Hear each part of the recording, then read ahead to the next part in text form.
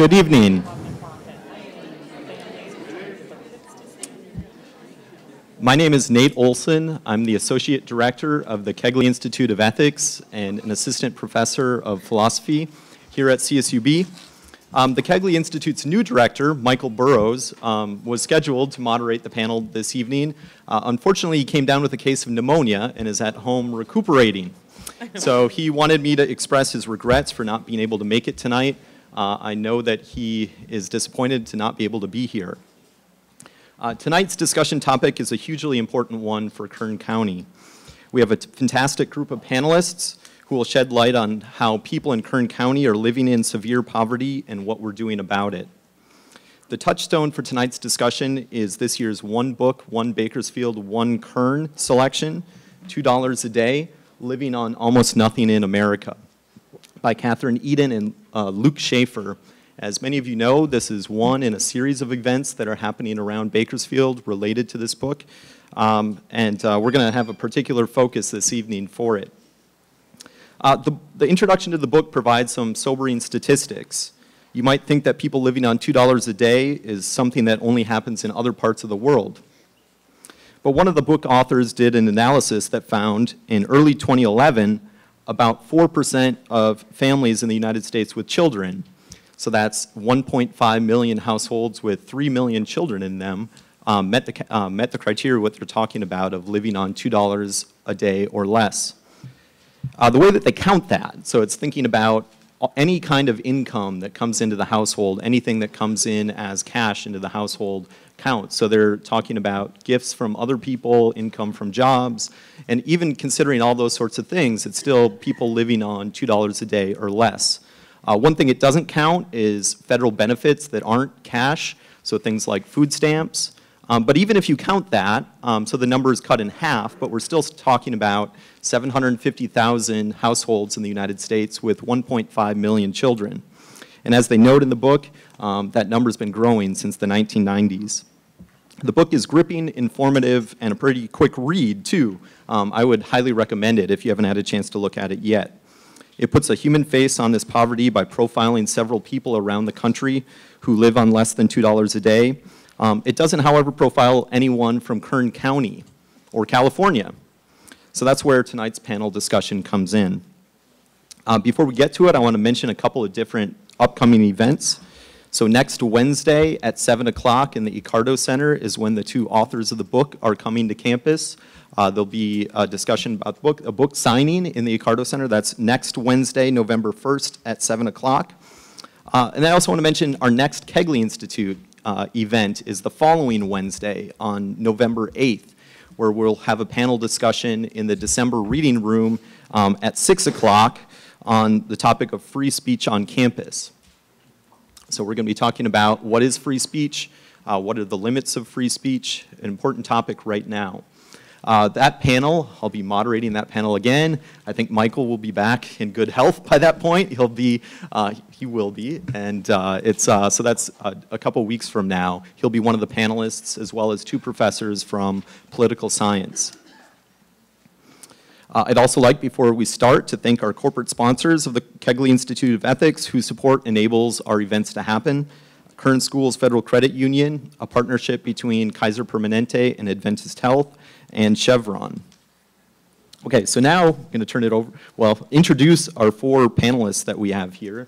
So we have a wonderful panel this evening of four different people who are going to give us different perspectives on the poverty, severe poverty in Kern County and what we're doing about it. So we're going to move in the kind of Ural left to right direction here. So first we have Brady Bernhardt, who's a community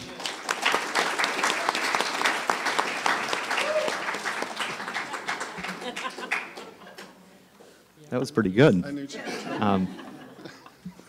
He's a community development specialist with a Community Action Partnership of Kern. He has degrees in geography and urban and regional planning with almost 20 years of experience as a certified planner and is a part-time lecturer of economics at CSUB. Brady is a current member of the Kern Food Policy Council, Kern County Human Relations Commission, City of Bakersfield Historic Preservation Commission, and works with one of the largest poverty-fighting nonprofit agencies in Central California, the Community Action Partnership of Kern. So next we have Della Hodson.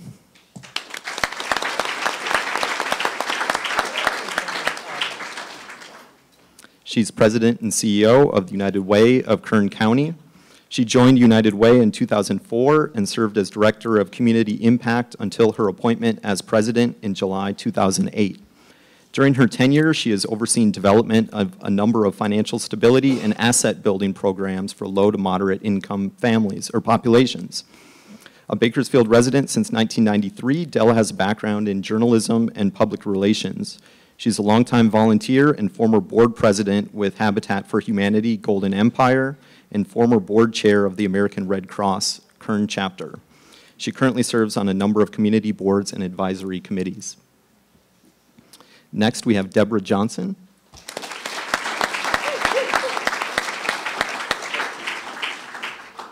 Deborah is the president and CEO of the California Veterans Assistance Foundation.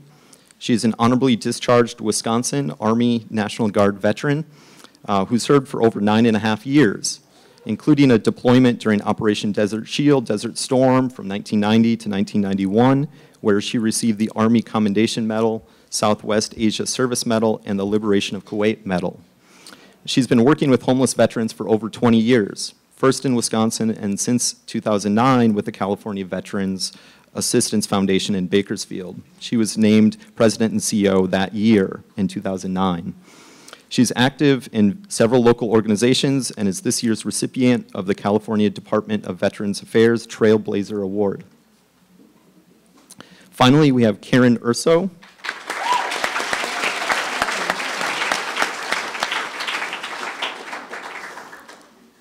Karen is a registered nurse and public health nurse who has worked with those living in poverty for most of her career.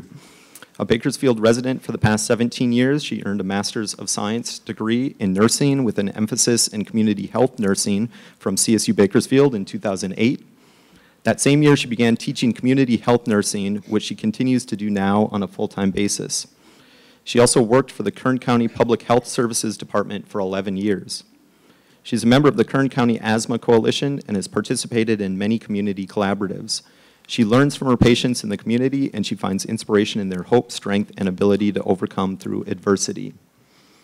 So as you can see, we have a fantastic panel. I'm going to give them time. They're going to, as I've told each of them, they have up to 15 minutes to talk about, give some opening remarks. And then after that, we're going to open it up for questions from you all. So that'll be the last 45 minutes or so of the evening tonight. So let me turn it over to Brady.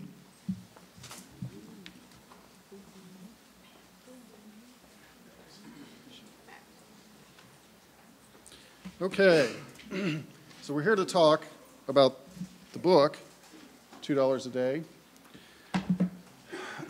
and the fight against poverty, which is something I've been doing for the last 4 years with Community Action Partnership of Kern. Before I get too far ahead, I'd like to read a brief passage from the book for those of you that may not have read it yet. It's a good read, and you should pick it up and take a look at it. This section deals with a group of researchers that went into a person's home to evaluate how they live on $2 a day. And originally, they thought it would be a difficult task to find homes and families that live on $2 a day, but it turned out not to be, and they explain that in the book. So that's one of the things that you'll see if you read through this. Numerous stories of families and individuals that are living on $2 a day for whatever reason. But the unifying theme throughout this book, to me, is that everyone is willing to work, wants to work. They want a job. They want to make their life meaningful through work of some kind.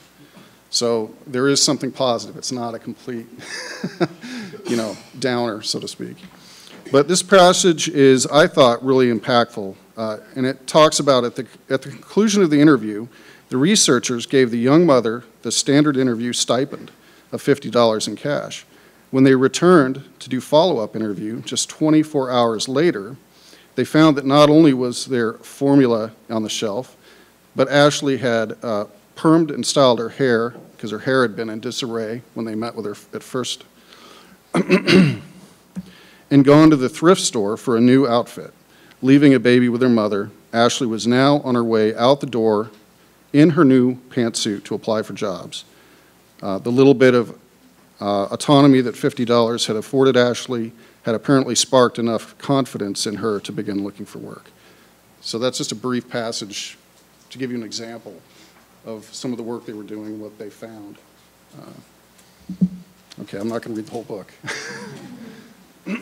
So what we've been doing here in Kern County, first we wanted to have a good understanding of the big picture nationwide so that we can drill down to what our issues are in Kern County. These are just a couple of examples of things that you'll see in the news almost on a daily basis these days. On the left side, child poverty declined for most racial and ethnic groups in 2016, but there's major disparities that are obvious. On the right side, you'll see the Economic Innovation Group, and what they've done is to, all right, I'll speak in here better. All right. What they've done is to show us an average life expectancy chart depicting from the right to left, if you're in a distressed state, and they define this all the way through prosperous, and the life expectancy that you can expect. So definite disparities going on. There's a lot of research out there right now, and new research virtually every month that comes out. On the left-hand side, you'll see our place on the world stage, and from right to left, in this graph, it basically represents childhood poverty on a worldwide scale with those countries listed. So we're by no means at the lowest end of childhood poverty.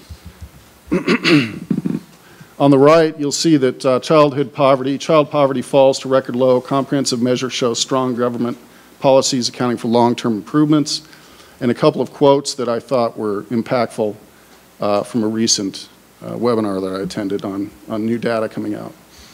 Now, the first one deals with behavioral responses to government benefits being negligible. What this means, and you'll see this in the book, there's an argument out there that people just want to go collect money because it's available. But they've done research on this, and their findings, for the most part. The next quote here is, most people are in poverty today because of the nature of the economic system and job opportunities. And we're going to start drilling down to the Kern County examples here in a minute. The Federal Reserve Bank of Minneapolis just had a meeting, and these are two of the key players in that meeting, and a couple of data points that came out of that meeting. One is 40.4% of the U.S. workforce is now made up of contingent workers, with the biggest growth in part-time jobs. And the obvious implication of that, which is also touched on it to a great deal in the book, is if you're working part-time, it's hard to raise a family, and it's hard to feed that family in many cases. And then the other side here, you'll see that on the right, income volatility, reliance on non-traditional financial services at a great cost, and $141 billion annually spent on fees and interest in the alternative financial services, the non-bank marketplace. These are those payday lenders that you see. And what happens is, I took the time to add up some of these programs that were mentioned in the book and others. EITC is the Earned Income Tax Credit. You have to work to get that. SNAP is Supplemental Nutrition. That's that, what used to be called food stamps. WIC is something that we do at our agency, Women, Infants, and Children. Provide a lot of services through that and food. TANF is the old, well, the new old welfare system, and it's what's left of the old welfare system. CSBG is something we deal with in our agency. It's the it's basically the war on poverty money that began in the 60s, the mid-60s, and has continued since then, albeit at a lesser amount of funding, but still it's there, so I added that in. And then we also deal with Head Start, which is increasingly important, education for children between newborn and 4 years old. And that all adds up to about $160 billion a year. All that assistance from the federal government, roughly. I mean, this is an armchair analysis by me, but compare that to the $141 billion that's spent yearly on fees for banking outside of the traditional banking system. Interesting. Now, I threw in here at the bottom an increase in food insecurity because I am on the Kern Food Policy Council, and we are trying to get the word out that we need to improve nutrition quality for food for everyone, but specifically for folks that are experiencing poverty. There's a lot of health implications, and it's wonderful to see all the nursing students here tonight. So we don't ignore that. We definitely pay attention to those issues. This is an example of information about the percent of the food source individuals in low-income households where they can. Basically, it shows the darker part of the graph is food insecurity. I threw this together because this is something our agency and other agencies have provided in the past. It's the pounds of food distributed by Community Action Partnership as well as the Golden Empire Gleaners. These are the two big food distributors in the county. There are many others, but they're much smaller in scale. And we are embarking upon a mission to gather those numbers so we can add those into this. But the reason this is important is because the book talks about, in the early part of the book, it talks about this being an anecdotal evidence of a serious problem. And it also supports the notion that there are a lot of people that are living in extreme poverty.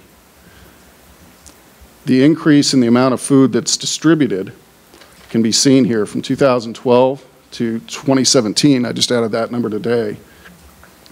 And it's an incredible increase. So people do need the resource, and we're striving to keep providing the resources they need. And we're also adding in fresh produce at a much higher rate than we used to.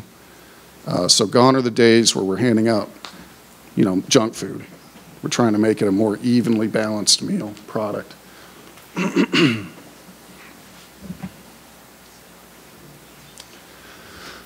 Okay, extreme poverty. In the book, they talk about the U.S. Census, and there is a table at the U.S. Census that you can obtain data from, and that's what this is. What it shows is the percentage of people living at 50% of the poverty level or less.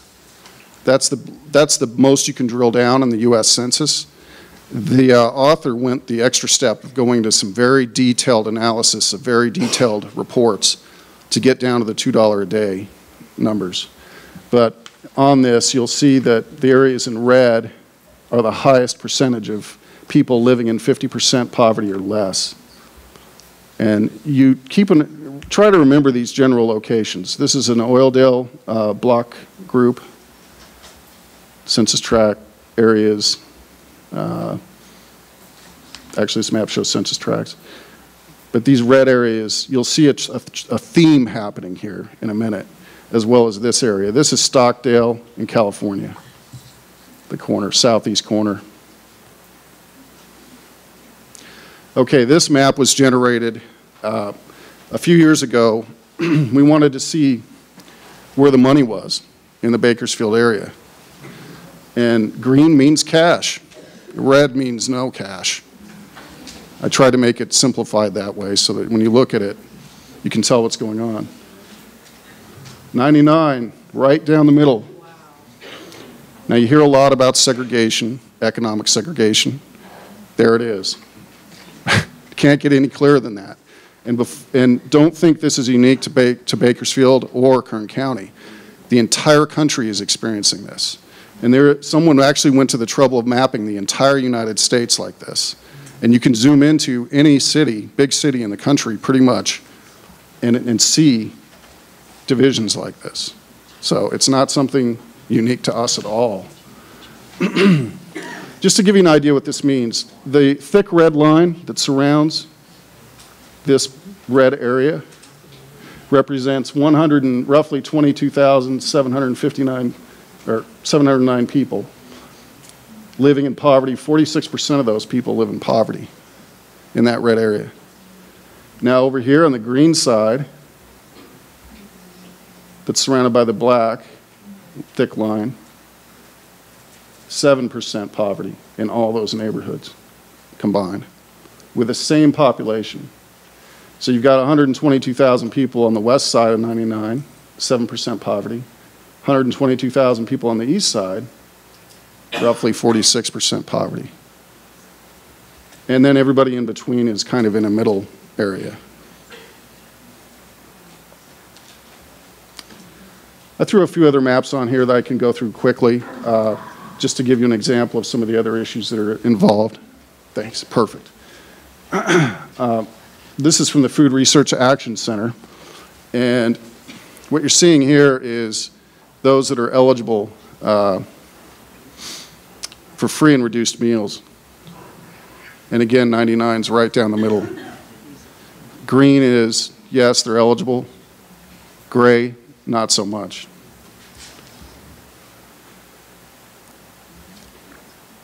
This is a language map. This is interesting. We just did this about a year ago. We have a partnership with Feeding America, and they're the largest food distribution organization in the country. And each of our sites, we mapped each of our distribution sites. These green circles are all of our pantry sites where we provide food weekly, monthly. And then we took the green bar, represents the amount of food that we provide in that census tract, and compared it to the amount of food that is needed using the Feeding America analysis. So some census tracts we provide more food than is needed, but others we don't. So now we have a much better understanding of where the food's needed and where we can distribute. And this is an occupied housing and rental map, same thing. You'll see a theme, east side of 99, mostly rental units. This map has a lot to do with what's in the book. This might be the most important map here for this book. This book is filled with examples of people living in homes with 5, 6, 7, 8, 10 people. And this map represents the red areas, represents 12 to 20, I think 25, I can't read it, 25 or 26% of the households, occupants, households have 7 or more residents. So these are households that are filled with people in an area that's high rental, and there are many other things. If I were to throw a lead map up here, homes built before 1985 or 1980, same thing, dark red right in this area. So there's all sorts of data that you can do this division down 99. These are just some examples. But this is where you'll find people doubling up, tripling up, families doubling up, tripling up in households. This is an older map. I don't know, I have 30 seconds. Older map with grocery stores shown. I threw this dark line in to represent 99 because it wasn't very clear on the map. But it's gotten better, actually, since I did this map. We've had a few new stores, a Walmart, a grocery store, and some others that were built on the east side, and some Dollar General grocery stores, and the Aldi that's being built. So there's some progress being made as far as access to fresh produce, which is really what this is intended to show. And the last one is just a dot density map that shows those living in poverty. Each dot is supposed to represent one family in poverty. You'll see the most concentration at California and Stockdale. That's actually also coincidentally the highest population density in the entire county. A lot of apartments there. Here also you'll see clusters of poverty, and I think it's in this area where it's the highest block group poverty rate is 70%. 70% of the households are in poverty in the county. Okay, and that concludes what I have to do.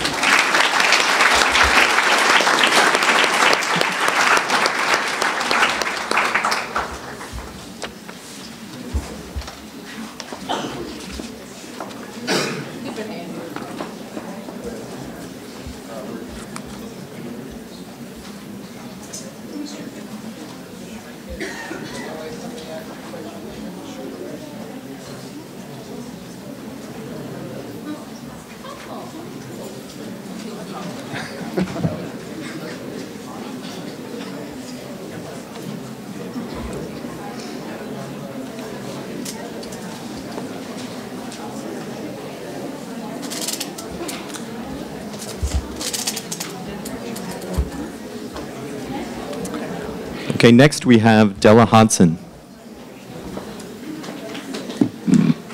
Okay, hello everybody. Okay, so I'm going to fly through this presentation pretty quickly, but we'll talk about things in more detail later.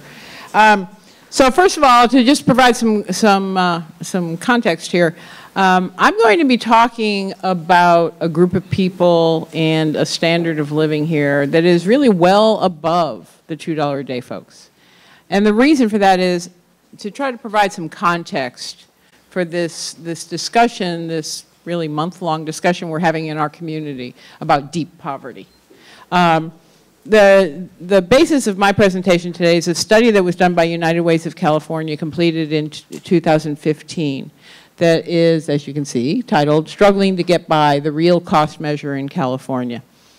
And what the real cost measure is what does it take to make ends meet? For those of you who are data geeks, you can get lost in this thing if you go to the United Ways of California website, and you can study it. But bottom line is we looked at what it costs, what it takes to actually make ends meet on a modest budget, with a modest budget in every county in California. And actually, Kern County, as you'll see later in my presentation, is actually divided into 5 different zones, and we looked at what that costs a family in many different ways. So, like I said, I'm going to move real fast through this. Brady already alluded to the start of the war on poverty in 1964. We'll have a quiz. Does anybody know who that man is? When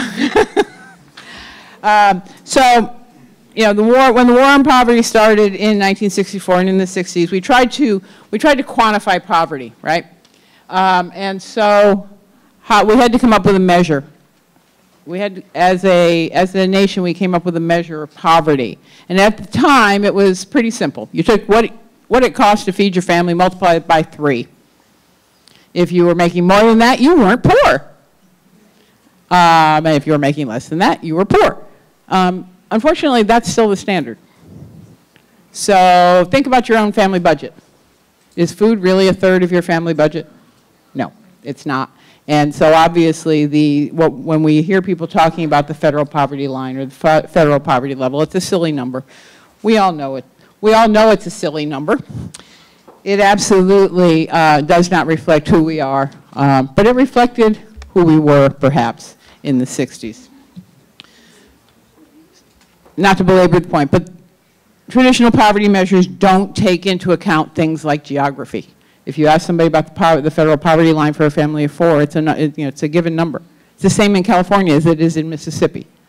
Is the cost of living really the same? No. It doesn't take into account family makeup. If you have a family of 4, does a family of 4 equal a family of 4 equal a family of 4?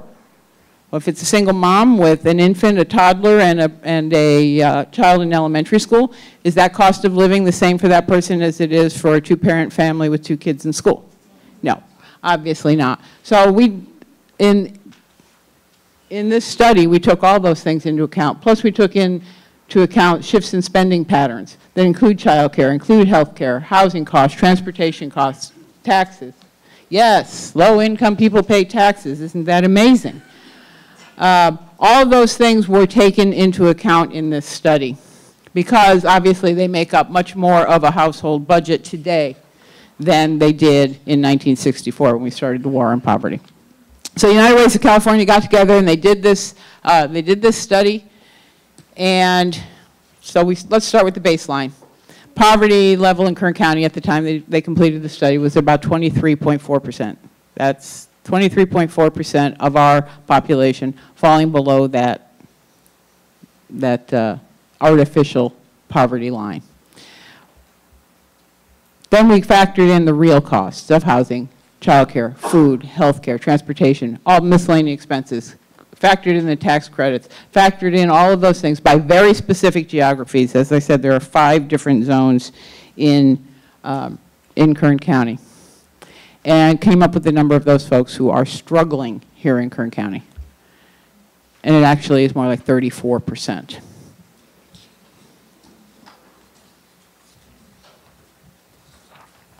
oops, across the state of California, it came out to 3.2 million families struggling to meet their basic needs. And when I say basic needs, I'm talking about market rate rent on a 2-bedroom apartment, basic cost of feeding your family, basic cost of taxes, all those things. We're not talking about an extravagant family budget here. So as you can see, this is how it works out for the whole state and Kern County. You all know where Kern County is. And there are 5 different zones for Kern County because as Brady's maps showed very well, you know where our pockets of poverty are. And it also costs a different amount of money to make ends meet in each of these different areas. Obviously, the lightest area there in the middle is West Bakersfield. And you have the other areas, the 2 darker areas in the middle being East and Northeast Bakersfield. So I'm not going to go into this in a whole lot of detail, but this just gives you an example of how it was looked at. Okay, so this is an average across Kern.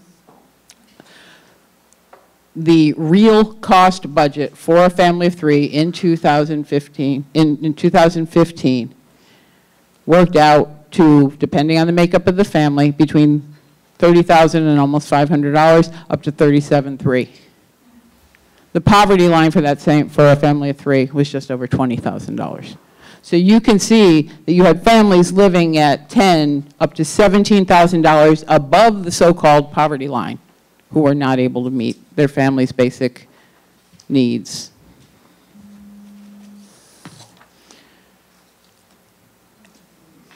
Yeah, I love this quote. It's expensive to be poor. It is very expensive to be poor. You know, poor people who are unbanked pay to cash checks. You know, to buy money orders so you can pay your bills. More likely to rent to own furniture and necessities that you need for your household, and on and on and on. We take advantage of people who are poor. I know we're going to talk more about this, so I'm not going to spend a lot of time on you know, what we should be doing about all of this, but just real quickly to get you thinking as the rest of the panel speaks.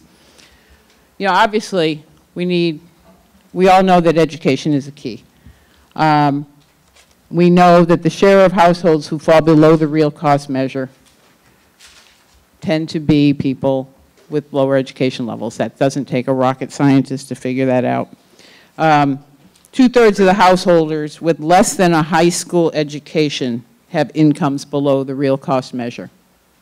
So obviously, the higher you go. Now, it's not equally distributed. We all know that there are still other factors that impact earning capacity and people's ability. The benefits of education are not equal. Women and people of color need more education to achieve the same level of financial stability as white males. That doesn't come as a big shock to anyone. We need to focus on moving households up the pay scale. The fact of the matter is we must value work and we must pay a living wage to people. The overwhelming majority of struggling families are working. I think it's approximately 86% in Kern County. I brought a sheet actually that gives you some data on Kern County that you're all welcome to pick up later. But when 86% of the families who fall below what it takes to make ends meet have at least one adult in the household working, we have a problem. So I was giving this presentation one day, and a local businessman said to me, "Oh yeah, but that's all going to be taken care of when we increase the minimum wage to $15. So this is not a super high-end evaluation of that. It's kind of what the folks at United Ways of California have described to me as a cocktail napkin, quick calculation that they did. But you can see over on the left, the folks below the poverty line, the darker blue, 12%. When you increase the the minimum wage to $15 an hour, that'll drop to 8%. Yes, it will help. It will help, but the 31% across the state of California who are currently below the real cost measure threshold will drop to 27% under the $15 minimum wage. So it's not the be-all, end-all answer to the problem of people struggling in our state. Next thing we need to do is we need to invest in children. Anybody want to disagree with that? I don't think so. Invest in children. Head Start's a great example that Brady's already touched on. We have to effectively link households to the public assistance that is available. Now, the real cost measure budgets assume no public assistance. They only assume tax credits that folks have earned by working, the earned income tax credit, the child tax credit. But we have to link people who are below the level, especially people, and if you've read the book, you know how frustrating this is for many of these families who are living on $2 a day, because the word's out. The word's out in that community. They just don't give welfare. It's just not available. We must link people. We must link people to what is available to them, to SNAP, to various programs that will help them. And once we do, because there is a lot being left on the table, and once we do, we can't go snatch it away the minute they start making something resembling a decent wage. You know, who hasn't heard the story? Well, I was getting such and such assistance, and then I got a raise, and all of a sudden, my subsidized child care was taken away, or my SNAP benefit was reduced. And what happens to those folks? They tumble back down. We must keep those supports in place long enough for a family to stabilize. We don't do that in this country. And help people build assets. I mean, at the end of the day, you know, if you look around at the folks I'm talking about, certainly at the $2 a day folks, people do not have personal assets. They don't own homes. They don't have savings. We have to make it possible for folks to do that. And one of the ways we're going to do that is to connect them to the mainstream financial system so that they are not dealing with predatory lenders. They're not dealing with predators who are offering to do their income taxes on January 2nd and give them a rapid refund that is anything but. It's a loan. A loan with a very, very high interest rate at that. So get those folks, get them into the mainstream financial systems where they can at least stand a fighting chance. And reduce the effective cost of housing. You know, we like to talk about Kern County as being such an affordable place here in California. But for families who are struggling to make ends meet, for families who have fallen below the federal poverty level, and certainly for families who are trying to get by on $2 a day, it is anything but affordable. So we have to find ways to make it possible for folks to get stable in housing.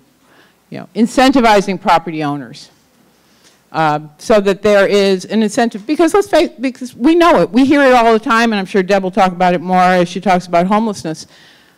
It is very challenging to get property owners to rent to a lot of low-income folks. Continue the support for building affordable housing. We are fortunate this year in California. You know, a few years back we lost a major source of public funding for affordable housing when redevelopment agencies were eliminated in California. We lost a lot of affordable housing funding. This year, the California legislature finally passed a package of bills that comes up with funding for affordable housing again.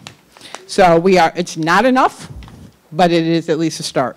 Housing vouchers, and I'm sure Deb will talk about those. We use a lot of housing vouchers here I'm putting it all on you, Deb.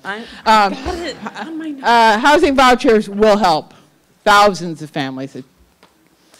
And change the conversation. You know, we were talking here before we got started. Poverty is not a character flaw. Poverty is not a crime. And yet, so often, we treat people in poverty as if they are flawed and they have committed crimes. We have to bust those myths about why people are poor. You know, it's not all about making bad decisions and not working hard enough. And we all have a role to play in that. And vote.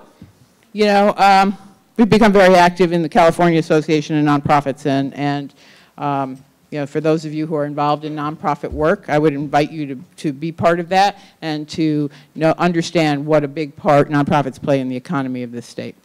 And finally, it can't all be done in the nonprofit sector. You know, government has a significant role here. Yes, philanthropy is commendable, but let's remember why philanthropy is necessary in our communities. So we'll talk more later. Thank you.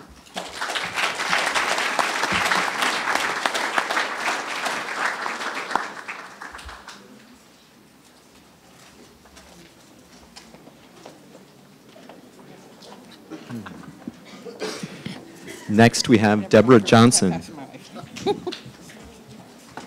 Good evening.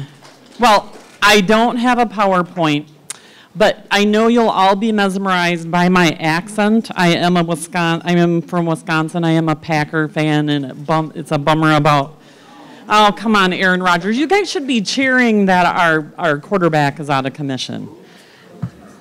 Aaron, you know who I'm talking about. Anyway, so like I said, I don't have a PowerPoint, but I'm actually going to talk tonight kind of like on a little bit different spectrum from the other panelists. And I'm coming from the nonprofit sector of a homeless veteran housing provider. And I'm going to stand up here today and disclose something I've never told anybody in public before. I am a child of poverty. I grew up very poor in Wisconsin. And the community that my family still lives in the whole county is 16,000 people for the whole entire county, and is the second poorest county in the state of Wisconsin. And when you grow up poor, as I did, I didn't realize how poor I was until I got in high school. Like, I didn't realize other families didn't have running water, or they didn't have electricity, because my mom and dad made kind of like a game of going over to a creek across the street and getting buckets of water and heating it up on the stove, and that's how we took our baths. So I've come from that spectrum, and I wanted to get out. Like, how does somebody who grows up in extreme poverty become successful? I'm a president and CEO of a nonprofit in California. Who would have thought it? How did I get here? I joined the military. I needed to get out of where I was. I knew I couldn't do it in the environment that I was living in. And I have a long family history of military service. And so I remember my senior year in high school talking to my mom and crying that I wanted to go to college. And she said, "How are you going to pay for it? You know, we can't help you." So I joined the Wisconsin Army National Guard and never looked back. It has really given me an opportunity to do something in my life that I would have never dreamed of. And 21 years later, working for a nonprofit, working with homeless veterans, it's kind of like comes full circle. So I'm going to talk a little bit about homeless veterans and what, like, on kind of like the federal angle and how it kind of boils down to here in Kern County. But before I do that, do I have any other brothers and sisters in arms in the audience? I know we have a World War II veteran that was here. Any other military service? Please stand up. Please stand up. Honor your service. We've got a couple. Thank you for your service. So talking a little bit about homeless veterans. Federally, nationwide, there's 39,471 veterans that are homeless on any given night, and that constitutes 11% of the adult homeless population. The interesting part of and there's a lot of statistics that you can find on that. The Veterans Arena data is way different than what Brady talked about and what Della talked about and what Karen's going to talk about.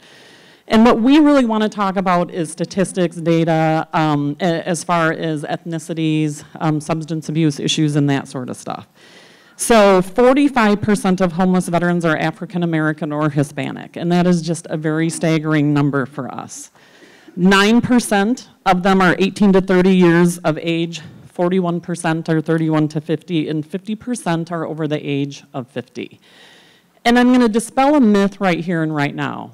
The highest number of homeless veterans are not Vietnam vets. They are Vietnam era. Our largest percentage of homeless veterans never served in combat, did not go overseas. They were veterans that served right here in country. And people ask me every time I get up and talk, why is it that population? I don't know. I wish I knew. Everybody, you know, if there was gonna ever be a study on homeless vets, I would like to know, why is it that Vietnam era veteran has had the most difficulty in getting back into society? One of the most staggering statistics about homeless veterans is 1.4 million live below the poverty level. And the VA does great stuff. You probably hear on the news all the things that the Veterans Administration is doing on homeless vets, and man, I love it, but we are not even addressing, we don't even talk about veterans that live in poverty. So we have no data. We have no data like you guys are talking about. Nobody's studying veterans in poverty and how we help them. Our whole entire focus over the last 25 years has been veterans that are homeless or what we consider at risk. So the state of California has 9,612 homeless veterans, which makes up 24% of the nation's homeless veteran population. And that's scary. One state alone, 24% of the homeless veteran population. A little over 4,000 of them are sheltered and 5,600 are unsheltered. And what that means is they are living in places not meant for human habitation. So I would love, at one time I get up and I talk, I'm going to give everybody a piece of paper and I'm going to have you draw what you think a homeless veteran looks like. And you're probably going to depict somebody with long hair, a beard, pushing a shopping cart, right? We have this visual of what they look like, but they're not. It's that guy that's sitting next to you, young lady that could be a homeless vet and you don't know it. He looks like your brother, your dad. It could be your sister, your mother. It's anybody can be a homeless veteran. There's no specific look. It is not the picture that we see on TV or what is depicted in the media. That is not the reality. So locally in Kern County, what does homeless veterans look like? We have identified 99 veterans that are homeless here, 65 that are sheltered and unsheltered. So that that's not too bad. We only got 1% of the state's homeless veteran population in Kern County, but what you don't see is that at risk, or one of the things I'm going to talk a little bit about is the point in time count. And I have flyers here. The point in time count is the most critical day that we have in the year that counts our homeless population, not just veterans, but all homeless. And we're looking for volunteers through the Kern County Homeless Collaborative. So if there's anybody here that would like to take a day to be involved in that point in time count, Della's got the flyer. And Jessica, I'm doing a plug for you. So what does it mean to go out and do that count? It means we're going to, from dusk to dawn, we're going to go out and we're going to go to the mission at Kern County. We're going to go to the Bakersfield Homeless Center. We're going to Alliance. We're going to California Veterans Assistance Foundation, St. Vincent de Paul. We're going to do our sheltered count, and then we're going to hit the streets. We're going to hit the riverbeds. We're going to hit the underpasses. We're going to go to, they've mapped out Kern County, and so there's teams that go out, and anybody that we believe is to be homeless, you do a survey. And it is the most incredible and heart-wrenching thing that you'll ever do in your life if you ever want to get involved in something, because the people that you meet are real, and they're honest. And they're not anyone that says, I choose to be homeless. I have never met anybody yet that has told me I'd rather be homeless than living in my own apartment. But one of the, like Della had talked a little bit about this, about being poor is not a crime. But to house somebody, we treat them like they're criminals. So if I come up to you and say, I'm going to put you in housing, but this is what I'm going to do it. I'm going to come into your apartment at least once a month. I'm going to go through your cupboards, your medicine cabinets, your Refrigerator, I'm going to check to make sure you have food, that you have your medication, that it's all accounted for. I'm going to make sure that you turn in your bank statement. I'm going to scrutinize every expense that you have. Oh, you had McDonald's, maybe you shouldn't have had McDonald's, right? You know, you bought something off the $2 menu. But that's what we do. To house you, we are going to go through every part of your personal life, and I don't think that that is right. I think that decency and humanity means that we give them respect, because being poor or low income is not a crime. The other part, our organization, I told you before, 99 veterans we identified as homeless. Oh, that doesn't sound like a big number. Last year, our agency served over 750 veteran families. So how does that correlate, 99 to 750? It is people that are couch surfing that doesn't appear to be homeless. They are people that are staying with friends and family. If you read this book, and honest to Pete, I hope that you all have an opportunity, and there's a lot of information, and at times it's confusing, and then times it's very clear. And working in this field for the last 20 years, it's interesting to chronicle, like, back to Reagan era to Clinton and all the changes in between.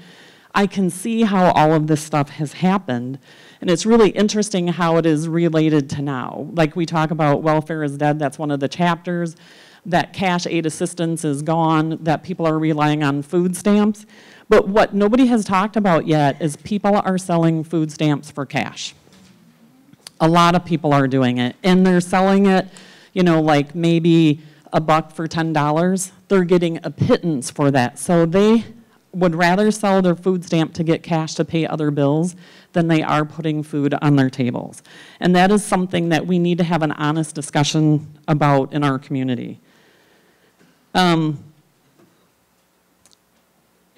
So if you're a veteran and you're identified to be homeless, and we're trying to determine whether or not you qualify for what's called temporary financial assistance. 20 years ago, we did something called first come, first serve. You hit my door, and I'm going to help you. But we don't do that anymore. We have created this complex system to be able to help people in need. It works, but it's complicated. We have this measurement tool called a VI SPDAT, and you do this 11-page survey, and we'll score you on your homelessness and your mental health and tri-morbid factors and your legal and your medical issues, and we're going to give you a score. And if you score high, we're going to help you. If you score low, we're going to turn you away. And there's a part of me that thinks that there needs to be a scale of assistance. You either get the assistance or you don't get the assistance based on that score. Then let's talk about your income, right? So what does the income look at? So to receive financial assistance, you have to be at 50% or below area median income. So this community area median income is $21,000 for one person, which is about $1,750 a month. That sounds like a good amount of money to live off of. But when you break that down to 30% of that going for housing, that's $525. You tell me where in Bakersfield or Kern County you're going to find a safe, affordable unit for $525. So what do people do? They double up. They live in substandard housing, and Brady showed it perfectly on that map. Where we place veterans into housing or just low-income people in housing, it's on the red area. It's east of the 99. That's where the housing units are, and that just contributes to more poverty because we're putting poor people in poor areas, and that's not okay. So I was telling you about the VI SPDAT. You get a screening tool. You get placed on, now we're going to put you on a prioritization list in the community. And then we're going to try to match you to housing. So what used to be this first come, first serve is now you get categorized, you get put on a list, where all the service providers are going to have a weekly conference call, and we're going to determine where you are on that list and try to match you to housing. It is complicated, and sometimes it's time consuming, and as a service provider, that's one of the hardest things that you have when you have a family of 4, 5, 6, and actually we just put a veteran family into housing, 8 people in their household. We just put them into housing. So we've got a family of 8. Look at 2 minutes, and I'm not even at the bottom of my page. Anyway, so it's complicated how we get to house people. And this isn't just the veteran arena. This is all, this is everybody in Kern County. And Jessica, my goodness, has done a great job stepping into this role. She's a rock star and is understanding with the complexity. Raise your hand over there. There she is. If you don't know her, you need to get to know her. She works for the United Way, and she's our homelessness project manager. And she's the one that fields the phone calls from the people that don't like what we're doing because they think that they should be housed first. So the VI SPDAT, it's a great tool, but again, it gets to be a little complicated. And a couple other things that I want to touch on before he boots me off the stage. Subsidized housing has changed. What used to be, if you're a family of 4, you qualify for a 1-bedroom unit. Your living room is considered a bedroom. So a family of 4 doesn't get to live in a 2-bedroom apartment anymore. They get to live in a 1-bedroom unit and the couch, or you get hide-a-beds or whatever to put in the living room. And we don't like that. We would like to see that changed. The other thing that our agency has kind of steered toward, it's an honest conversation, and it's a hard conversation called the honest budget. And if you're reading the book a little bit, it talks about like what other methods people use to get cash assistance. So donating plasma, I think, is one of the big topics in the book. But you know, there's a big one in this community nobody talks about: prostitution. We have an honest conversation with the veterans, whether it's male or female. Did you participate in prostitution for money? That's considered income. And we put it in the honest budget because we don't want them to feel like this is negative. It is a way for them to make ends meet, right? The other thing we're talking about, I talked a little bit about selling food stamps, selling plasma, drug dealing. Are you do you deal drugs? Do you pot, meth, whatever, spice? We talk about that. An honest conversation about where you are getting cash into your household. And probably the most common that everybody sees is canning. I used to think that I was going to keep all of those aluminum cans and plastic bottles in my house until I filled up my car and got $18 out of it. If you can, let somebody else in this community have your cans and bottles. It is not worth it in my household. I guarantee you on garbage day in your neighborhood, there's probably somebody around there pushing a shopping cart. Get with them and say, you know what, come to my house, you can have everything in my blue bin. Those are the ways that we can help our community without a penny out of our pocket. And like I said, the carload of $18 of cans and bottles, my heart feels better giving it to somebody else. One last quick thing. Look at, he's looking at me, get off the stage. Okay, so Della said that I would talk a little bit about vouchers, right? So the community gets voucher, well, veterans in particular get a voucher stipend called a VASH voucher. It's VA supported housing. It is a HUD voucher, but the case management support comes from the VA.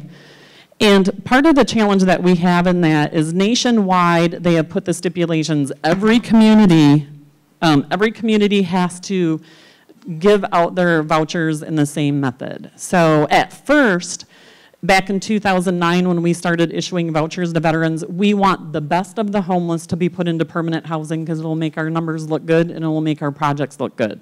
Then they went, you know, that's not really the best way to do it. So then they changed it. We're only going to house chronically homeless. And then there became a whole huge definition of what chronically homeless meant. But Kern County doesn't have the chronically homeless numbers. Then we're going to do women, and then we're going to do OAF, OIF veterans. And the fact that we have to prioritize who is coming through our door, we've got to find a different methodology because what is happening in Kern County, Della touched on it, what happens in Kern County is not the same as LA or San Diego or where I'm from, Toma, Wisconsin. It's not the same, and we shouldn't treat people the same way. So I am finally going to leave the microphone. I have a lot to say. If you guys have any questions for me, please don't hesitate to ask. Thank you.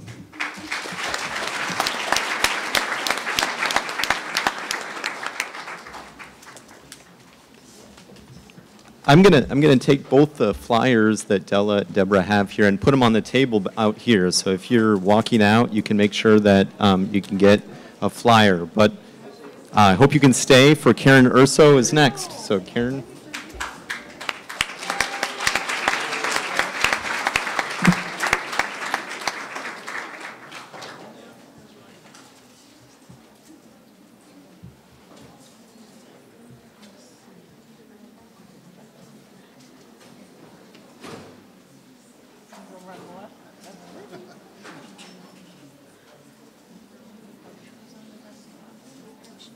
Oh, here it is, right there. There you go, okay. Here we go.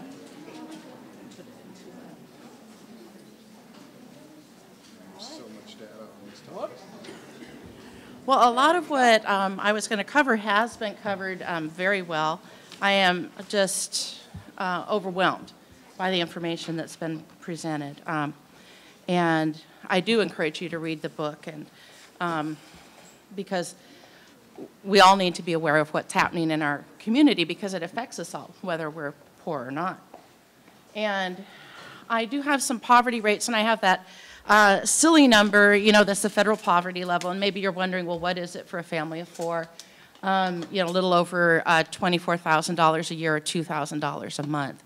But we all know that many, many families in Kern County live at way less than $2,000 a month, and others can't make it on more than $2,000 a month. Most that we see as public health nurses are probably at below $1,000 a month.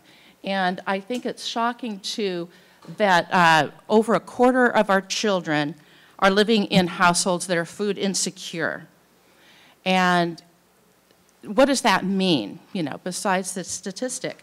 It means that the family's using a strategy to try and make food last till the end of the month. So at the beginning of the month, they'll buy a large bag of rice or potatoes or ramen noodle boxes, and they'll keep those. And then when the food is getting scarce, they are eating rice and brown gravy or potatoes and their ramen noodles. And I think, you know, Susan was mentioned in the book of just feeling so weak, being on a diet of nothing but that carbohydrates and the ramen noodles that didn't give her the nutrition she needed.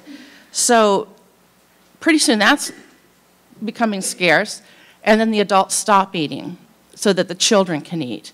And then the older children stop eating so that the younger children can eat. And then we get calls into public health nursing, I need a food basket. We're out of food. So a lot of community health nurses are here. How many of you have delivered a food basket in the last couple weeks? Just raise your hand. Yeah. So we're getting calls all the time for a food basket.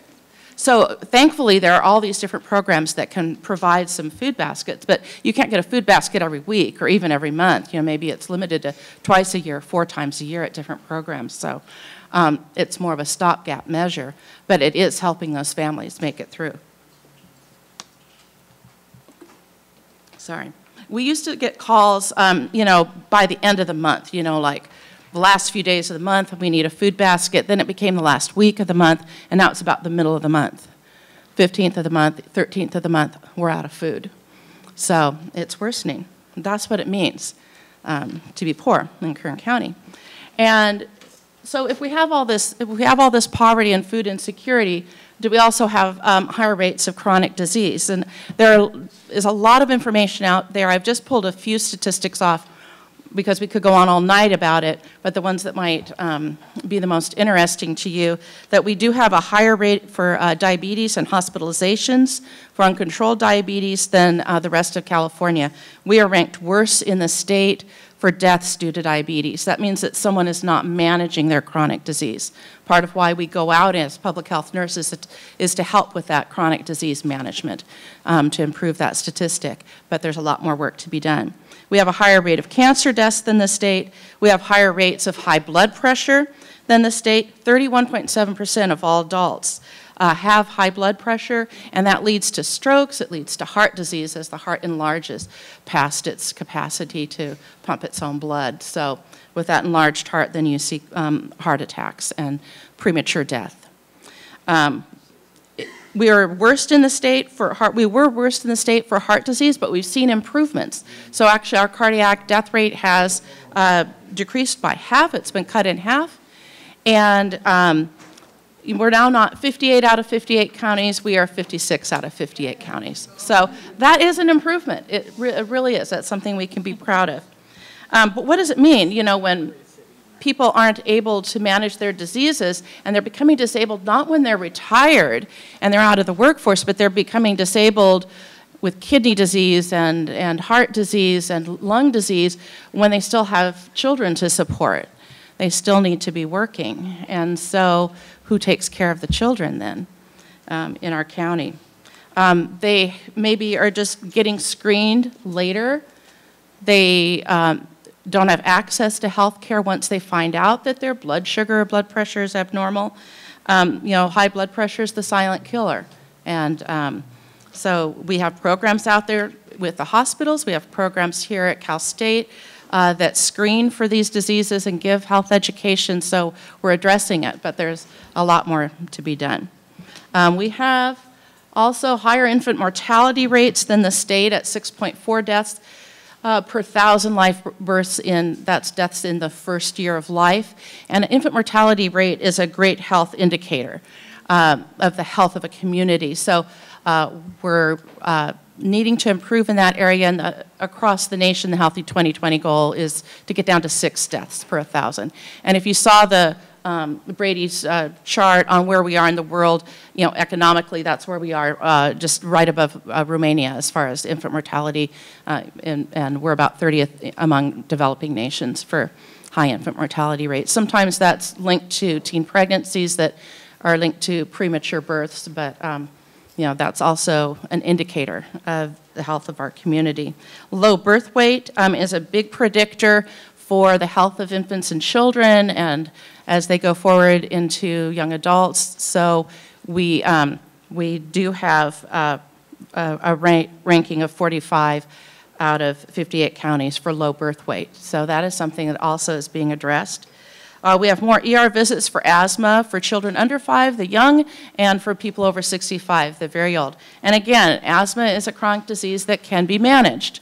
So if people have access to health care and have the means to manage their disease, then we won't see those high ER rates, and those are costly visits.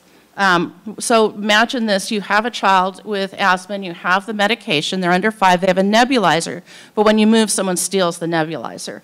So what do? Well, you're living in poverty, you don't have $100 to buy a new nebulizer, and Medi-Cal will only give you one per lifetime. So you find a neighbor who has one. So when your kid isn't breathing, you need to run around the neighborhood at night and find someone who has a nebulizer so that you can give your child the medicine. And if you don't find them, you know, then you run to the ER or to the urgent care with them. So that's what it means when we have these high rates of chronic disease.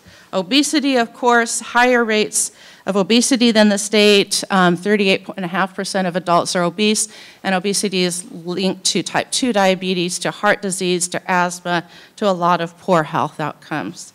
For our STD rates, we're 58 out of 58 for chlamydia, 56 for gonorrhea, and 56 for syphilis. And syphilis is new, and it's affecting men, women of childbearing age, and infants. So babies are being born with congenital syphilis.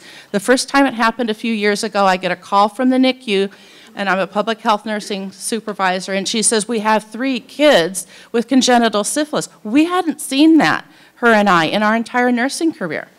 That just hasn't been around. Syphilis was gone, it was taken care of, and now it's coming back again.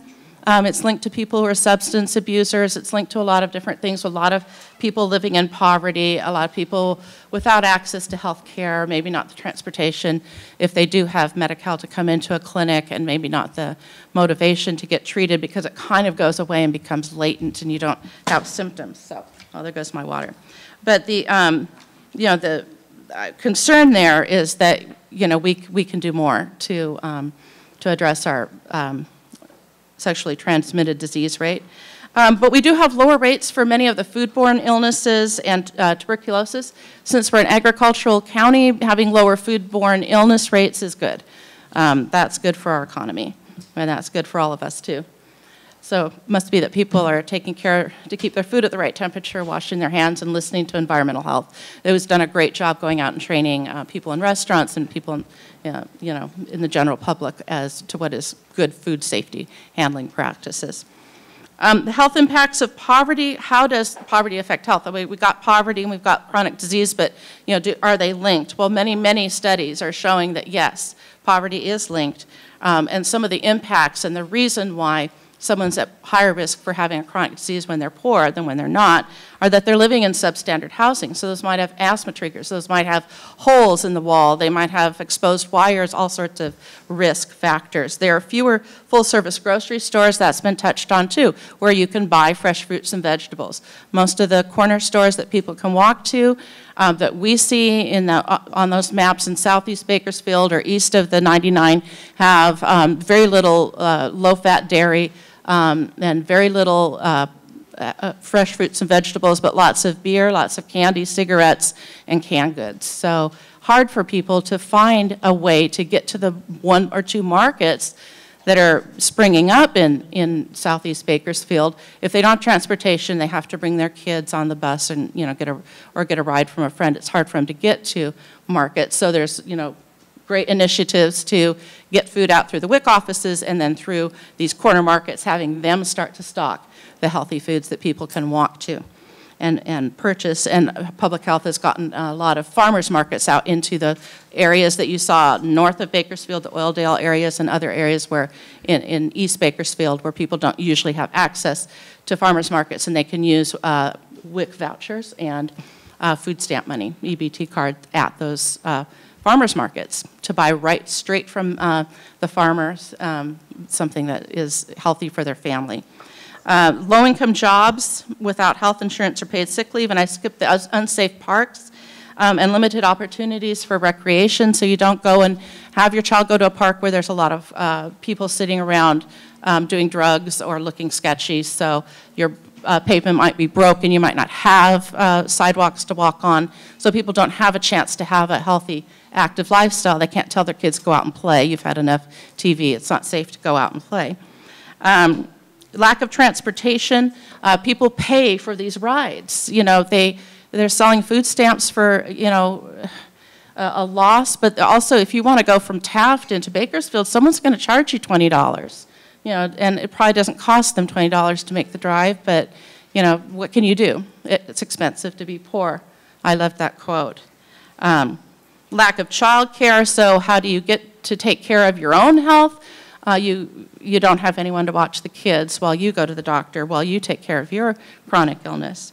Increased levels of stress just lead to increased levels of cortisol, and that leads to the fight or flight response and inflammation and chronic disease. So those levels of stress can affect people in their childhood, and the effects of chronic childhood stress last into adulthood, even if you get out of poverty. So it's a lasting effect when you grow up in a neighborhood with high levels of stress due to violence, family violence, and deprivation. They have late prenatal care, less access to health care, so they might get their first prenatal visit a couple weeks before they deliver. So they have 2 minutes, good. And they have exposure to more environmental toxins as well because of their housing situation and just because of, industries that pollute are often located in low-income neighborhoods. So are there health impacts for adults? Yes, both lower food security and poverty are associated with all of these chronic diseases in adults. So there have been studies by the Urban Institute and the Virginia Commonwealth University. Several reports found that all of the indicators that they were looking at were increased if you live in poverty, and that's accounting for differences in education level and race as well. So if you're a poor person in a certain race, you'll have poorer health than a rich person in a certain race. So although there are racial disparities, poverty just seems to be the strongest driver of poor health outcomes. And on children, More asthma, anemia, lead poisoning from the older housing or from people bringing lead home from the work that they do, more likely to have accidents and injuries, mental health problems, developmental problems, learning problems. We've already touched on the exposures to pollution, and lead is one of those that's key here. We have a lead program that picks up on elevated levels all the time in children and then deals with it. And the scary thing is that these health impacts of poverty on children persist into adolescence, and they persist into adulthood. So it's important to address childhood poverty. It's just so important. If you've been reading the Bakersfield, California, they've talked a lot about toxic effects, and they've talked about adverse childhood events. So these are linked to poor psychological and physical health, and those, again, persist into adulthood. People who are in poverty are less likely to be insured or to have a medical home. That means a place where they go to get these diseases taken care of so they don't have to go to the ER all the time. The cost of diabetes, the cost of asthma, look at those two. How many billions of dollars in the entire U.S. are spent on those two diseases?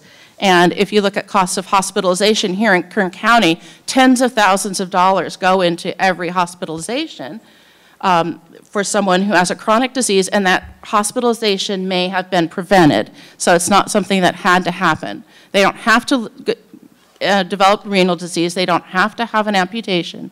But many people living in poverty think that if you have diabetes, that is your lot in life. You are going to have an amputation and you're going to have kidney disease. It doesn't have to be. Or you aren't going to be able to play sports, or you're going to have problems with your lungs if you have asthma. No, you can live healthy with asthma. And these are direct costs. Remember, not the missed school days, so the schools take in more money by numbers of children in school. So if children are missing to asthma, it affects the schools. It affects work because parents have to stay home with children, or because of their own chronic illness, they're not working. So this isn't even counting the indirect cost. And I wanted to say there's a lot being done. Welfare is not dead in Kern County. If you go into the office on the corner of Union and California into the Department of Human Services, you'll see a bustling lobby with people who are there to help people sign up for homeless assistance, food stamps, and welfare to work program and cash aid. So it's not dead. It's really helping a lot of people, but it doesn't lift them above a poverty level, and it doesn't lift them up to where they can make the real cost. They are still living in poverty. But without that, I don't know what they would be doing. They need that assistance. And they help people find jobs, too, through the Career Service Center and all sorts of Dress for Success, interview help, resume help. They give a lot of help to people. There are all these different agencies that are providing programs, visitation programs, screening programs, mentoring programs for people who are living in poverty. And I think they're just, what we have to do is to look at them and say, well, how can we support them? You know, they're the ones that are on the front lines. They're doing a great job. They are working tirelessly, and they're seeing that their budgets are being cut. They're seeing that money is going away, but they don't give up. They just keep on working. And so I think one thing that we can do is to just continue to support all the work that's being done in our community. And what more can be done, I think a lot of these terms have already been used, you know, eliminating childhood poverty, addressing poverty as a public health problem, because that's what it is. It's not just an economic problem. Make sure that we are strengthening families and that we are strengthening neighborhoods so that people can use the resources that they've developed living in poverty to become self-sufficient, because they have those resources and they want to work and they want to be successful and they want to see their kids successful. So I think one thing we can do is help them help themselves as much as we can. Thank you.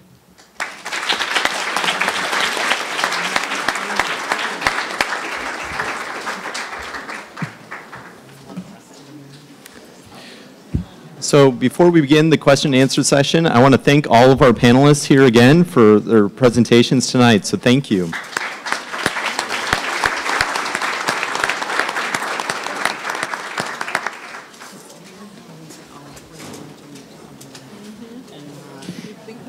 So I know people, there's people who need to leave. I know some of my students too telling me about things they need, how long they can stay. So I understand some people need to go. We'll start question answer here. So the session is going to go till 9 o'clock tonight. So we've got about half an hour for questions. If you have a question, you can raise your hand. I'll call on people for questions. Please stand up if you have a question. Or when you're asking your question, and please be brief too. I think we'll have a bunch of questions for our panelists tonight. So, questions? Yes. Karen, your last slide encourages support existing efforts, support programs. Unless you are a participant in the program, how can we, as non-participants, help support that program? I'm assuming that our tax dollars are at work. Right, right. And so if you think about the agencies that are there, there are probably people who are needing advocacy on their behalf. So at Kern Public Health Services Department, we have a public health nursing force that is active because the leaders there have kept nurses going out into the community to help families. But there are many counties around us who have no public health nurses. They cut them right away. So I think part of it is advocating and voting on policies that would help raise people out of poverty. Part of that is voting that personnel stay in programs so that they don't have fewer social workers, they have more social workers in CalWORK. So they don't have fewer dollars for Meals on Wheels or fewer dollars for WIC, they have more. In essence, then, what you're saying is that we are going to vote for higher taxes. I mean, Yeah. how is that going to work? How do we get to that point? Right. And any of you can. I think, advocacy is obviously something we need to do. Yes, we do need to vote for higher taxes. People just need to accept that. That's a reality. I'm not, you just have to do that. But in terms of what else can you do? Many of these programs need and would welcome volunteers, especially volunteers who have skills and life experience. Sounds mercenary. Financial support to the organizations that are providing these services. But your time, your talent, your treasure, as people would say, all of those things. I'm sure speaking from my organization, we have a lot of places where we can put volunteers to work. I'm sure. My friends on the panel could say the same about theirs. It is, I believe very strongly that there is a large role for government to play here. It absolutely must play a role. And I think there is a role for community to play. And communities that come together and share and take care of one another, I think, are stronger communities. Is there a list of such organizations or NGOs locally that can collect resources, either monetary or in kind, that could be put out there so that if one of us or several of us have an interest in getting involved, we can contact these organizations? So is this, you all had some information you had? Yeah, we have that information that we got, can share. I'm sorry. When it comes to homeless folks, there's the Kern County Homeless Collaborative's website, which is endkernhomeless.org. Whatever your interest is, you can Google it. You can call us at United Way. We'll try to connect you to something that appeals to you. I mean, any number of organizations, I'm sure, would be more than happy to help you find a niche. I think that's one thing that a lot of people want to know, though, what they can do. Is it Deb or Brady, you want to speak as well of things that people can be doing? in the homeless, it's funny, about three weeks ago, I was on another panel with Louis Gill from Bakersfield Homeless Center, Carlos Valdivinos. I don't know if anybody else was in here. And one of the discussions that Carlos Valdivinos with the mission had talked about was there's a lot of people that want to go out and start their own effort. And we are encouraging people to not do that. Because there are a lot of people going out to do food efforts. And one of the things that he had talked about is the mission at Kern County does this amazing Thanksgiving meal. And right after the meal, somebody comes along and distributes hot dogs outside the mission. And to not do that sort of work, but really find the agencies in the community that are doing work that you want to get involved with and find out how you can join forces with them or collaborate with them instead of branching out. Because a lot of people want to branch out and do their own project, but there's a lot of amazing projects that need the support that Della was talking about. And I do believe the nkernlist.org website, it's 26 agencies that provide assistance to low-income and homeless people in the community, and you find your niche. Not everybody has to be involved in the homeless veteran arena like me, but we have that. Some people want to focus on children, some people want to focus on the alliance, and that's amazing. So find an agency, find a passion, and just kind of like stick with that. Thank you. Brady, do you want to address that? I was just going to place an emphasis on volunteerism because we use the volunteers that come to our agency in many different areas of the agency as in-kind match for grants, and it's a big deal to be able to have that available for larger grants.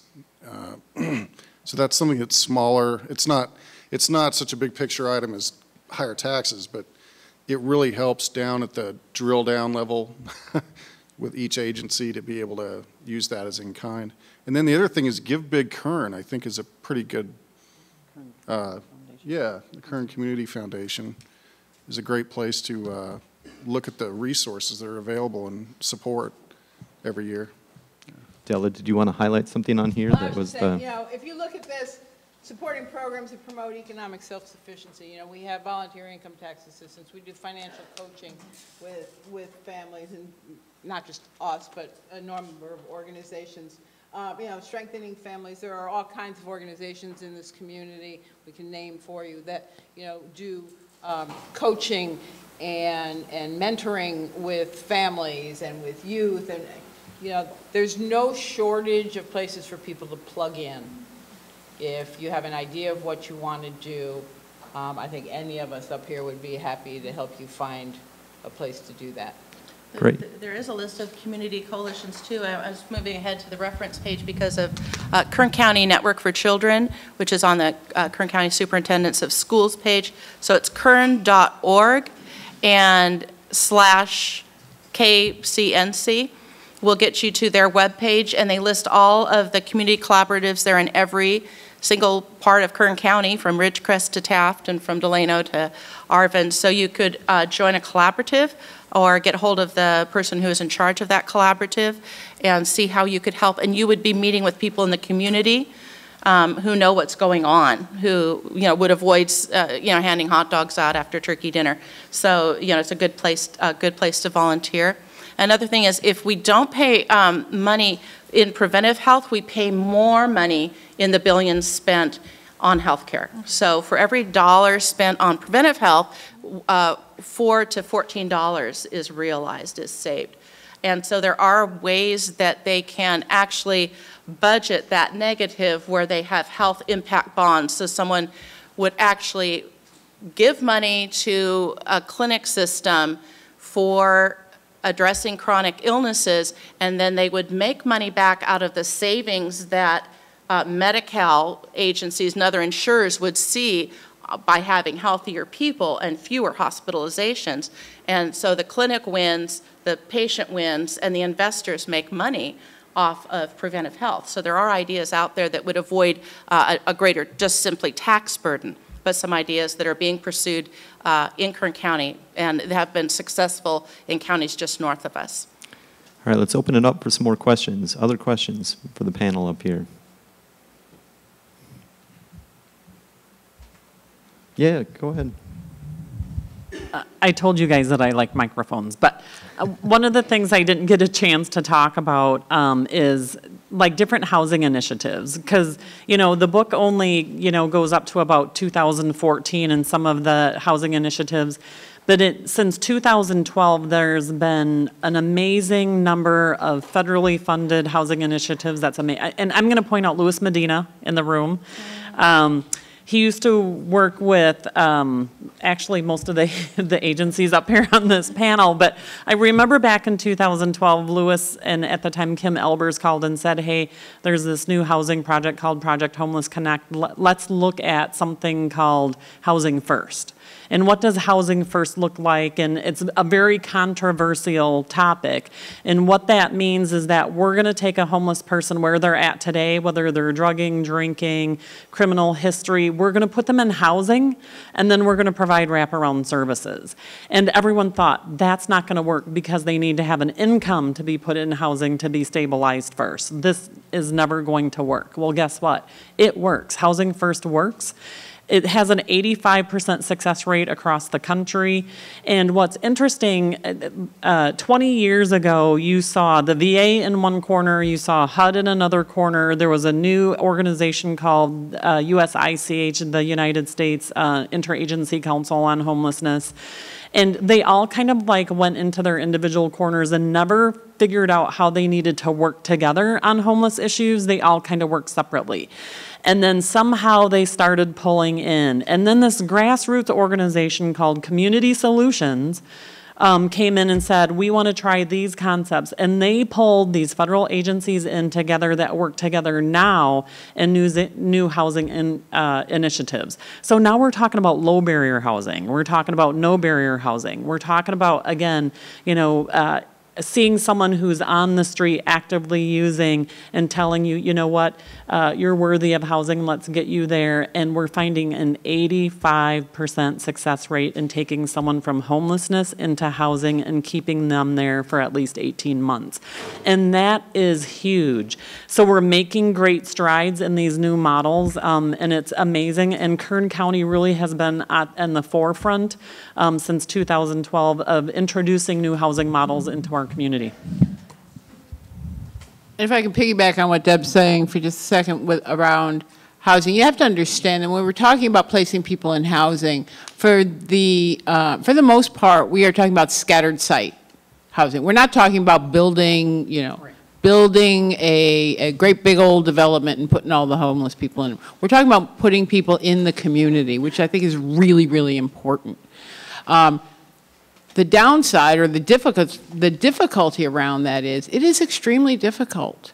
And I think I touched on it really briefly, but it's extremely difficult to get a lot of landlords to rent to these folks. And so one of the important conversations that's happening right now around the homeless collaborative, and you know, I mean, and it extends really to people in deep poverty across the board, is what do you have to do to incentivize landlords? Because you have to incentivize landlords to take a shot on some of these folks. And you know, I think there's more and more of that conversation happening now, but it's difficult because under the HUD rules, you can only pay prevailing rent. And so we need to supplement, as valuable as these federal programs are, and as absolutely critical as that funding is, it cannot be the be-all and end-all of how we approach the issues of homelessness, of hunger, and of poverty in our community. We have to branch out beyond these programs, because as Deb said earlier, you can't just take these one-size-fits-all solutions, try them, oh, they don't work here, and then you get penalized by the government because you didn't get the outcomes that they wanted, because you couldn't possibly get the outcomes that they wanted, because the outcomes that they wanted were designed for a community that looks nothing like yours. So we have to be willing to open up to the idea of finding other kinds of resources to supplement this work.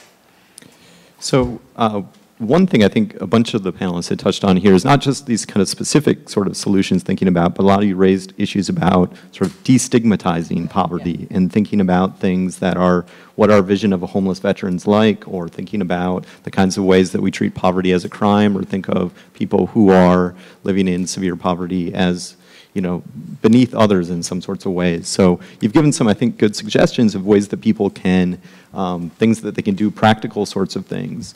That's a much more intangible sort of thing of getting rid of a stigmatization of kind of poverty. Are things you all would want to say about that, of things that we can do as a community to make that happen more? Well, it'd be nice to see an anti-NIMBY program take place. And I know probably in this county it hasn't been as big of a deal because from my perspective, I don't see the city or county pushing the issue. You saw my map where the right side was red and the left side was green, money versus no money. Well, there's a reason that developed, because people with no money were not being allowed to move into the areas with money. And NIMBY just means not in my backyard. And then there's another one called banana. Build absolutely nothing anywhere near anything.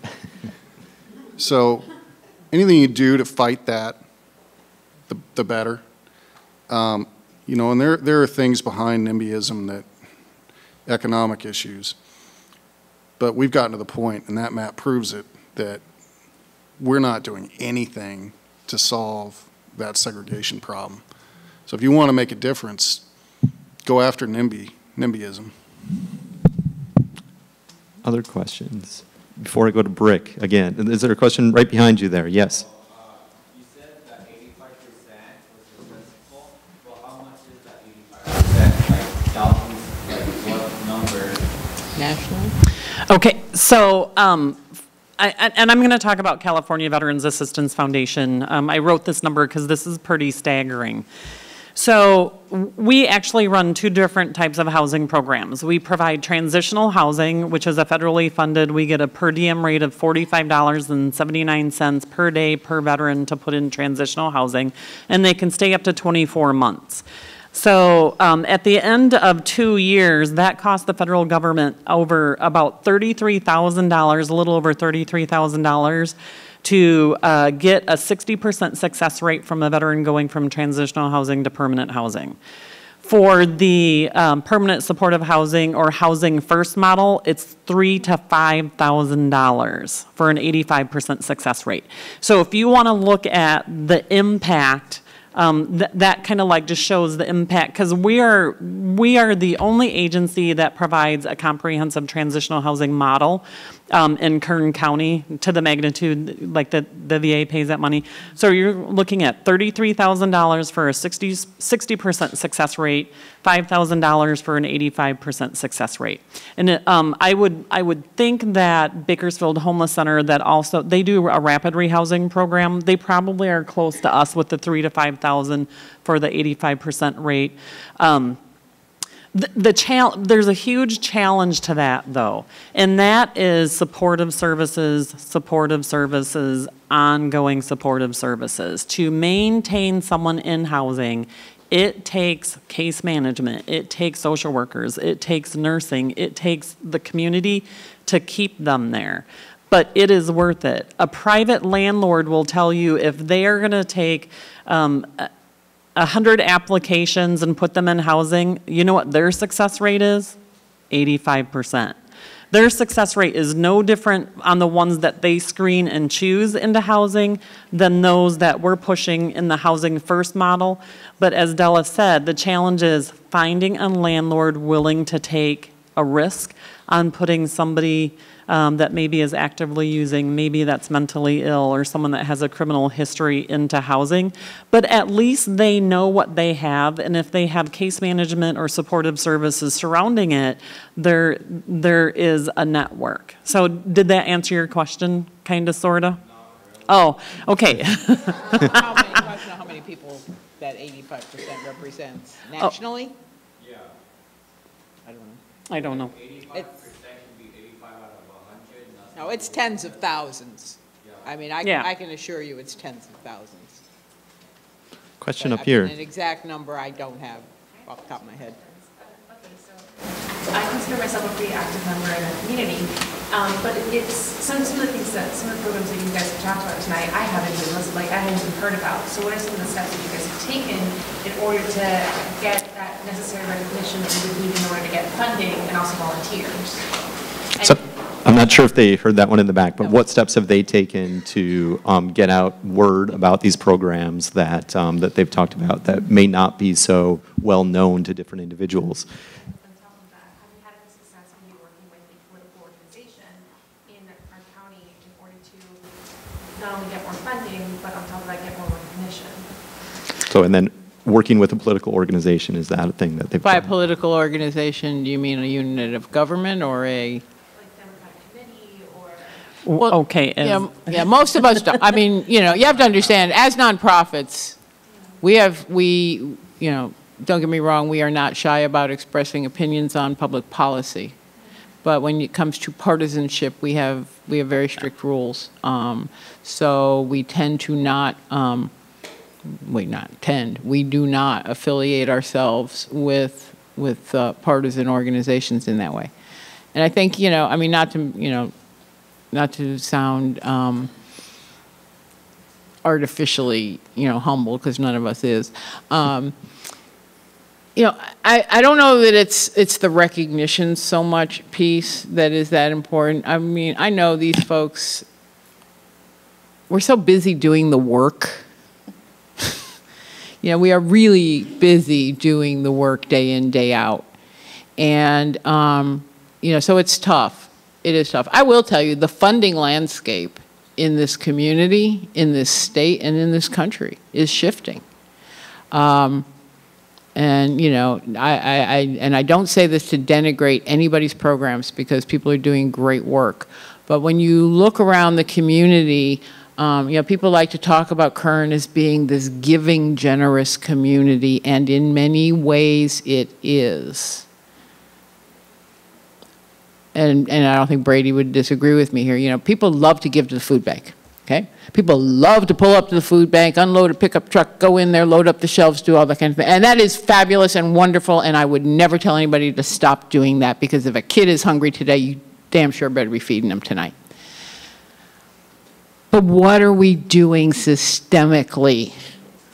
And that's the conversation where people start to kind of glaze over.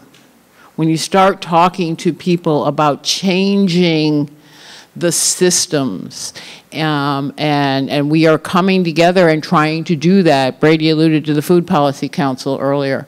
You know, we're looking at our whole system, from the farm to the markets to the fork to the waste stream to everything in between. That's the conversation we need to be having as a community, as a local community, as I would say, as a county, as a state, and as a country, is what are we going to do to change the very system that keeps people in poverty, that pushes people into poverty, that keeps people hungry. And that's a really difficult, that's a really difficult conversation to have with people and to keep people engaged in. Because if it was easy, we would have done it by now. And we haven't done it because it is so hard. We haven't solved homelessness because it is so hard. But, you know, so, I mean, yeah, trying to get more funding, and, you know, we're all out there hustling money every day. Yeah. No. Is there anything that we as voters should vote for that maybe you guys want to pass, like, at this upcoming? Oh, I could give you a list, but. Do you have a list somewhere that I do have lists. Yeah. Yeah, I mean, one of the things that we absolutely want to do is, you know, and I'm not going to tell anybody for whom they should be voting, but I think you need to be looking at people's voting records, and are they supporting programs that are supporting, you know, supporting the people we're trying to serve? Are they supporting programs that are going to continue public support for things like housing? I had a conversation today with one of our elected representatives about, you know, about tax reform. You know, everybody wants to talk about tax reform right now. You know, one of the simple things that we're asking for is to maintain the charitable giving deduction for everyone.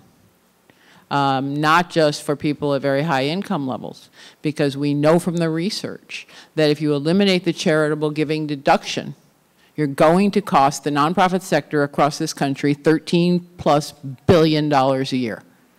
So, you know, things like that. You just have to educate yourself, I think, on some of the, there's so much. I mean, there's so many issues coming out. But, you know, one of the things we're really working on is some of those basic things that protect the sector and encourage people to give, as well as obviously specific programs that are near and dear to all of our hearts. I just wanted to say, like, I have the easy part in the veterans arena because it's, I mean, it's everywhere, right? You turn the TV on every day and we're talking about veterans in some capacity. So for me to go to a legislator, it's super easy. They're going to go for veterans' rights. They're going to go for veteran stuff. So for me, doing the advocacy piece through the offices here, it's super easy, but it's everybody else that's the challenge. And there is no agency in the Homeless Collaborative that's overfunded. None of them, right? And it sounds funny, but each year we go after about a $5 million pot of money through the continuum of care, and we have to compete against each other whose housing project is more important, what one's better than the other. And it's the most horrible thing to ever have to do, to say that my program is better than the Housing Authority doing housing choice vouchers, or the Bakersfield Homeless Center, or another agency that is equally as deserving. So one of the things that our COC, I think, has done a great job, and it has been very difficult, is to learn how that we can maximize federal and state dollars together versus separately. So as a veteran provider, I'm going to go after veteran money, and really none of the other nonprofits in the community are going to go after veteran money. So that they let me take that, right? That gives them an opportunity to serve more people. If CVAF takes the homeless veteran population and uses our resources, that allows the mission at Kern County and BHC to focus on other homeless populations. And it really took a while for us to learn how to work together and be cooperative and not competitive. And that sounds kind of weird, but it's really hard as agencies is to let's complement, again, let's cooperate and not compete against our population, because homeless is homeless. So let's make sure we can provide the best services that are out there. Karen, do you want to comment on status of any public health initiatives or things that are happening there, or things people, it's a chance to say all the different things that don't have enough money, and so anything you want to add to that list. Right, and we're a little bit hampered because we're not allowed as government employees to really advocate politically. But I think just when the County Board of Supervisors has its meetings, or when the City Council has its meetings, you could be there, and when Matt Constantine, the Director of Public Health Services, or someone for the Housing Authority stands up, or someone for, even our emergency responder stands up and says, this is what we need, you could be there and support them, and you could make public comment. And so I would say getting involved in the Board of Supervisors meeting in the City Council, high school districts, school districts, same way. Advocate for, by being there at the meetings and standing up and making comment. Question here, Sanem.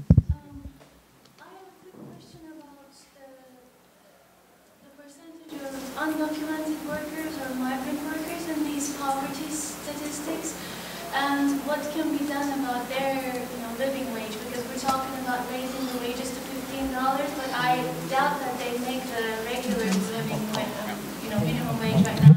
So I wonder where they are in all this picture. Right, we do operate a migrant child care program in numerous counties up and down the San Joaquin Valley.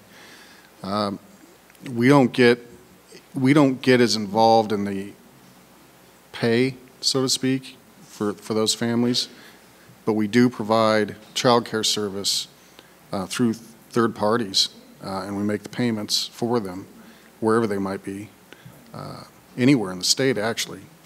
And that goes back to the whole child support, through education support for children, and how important that is.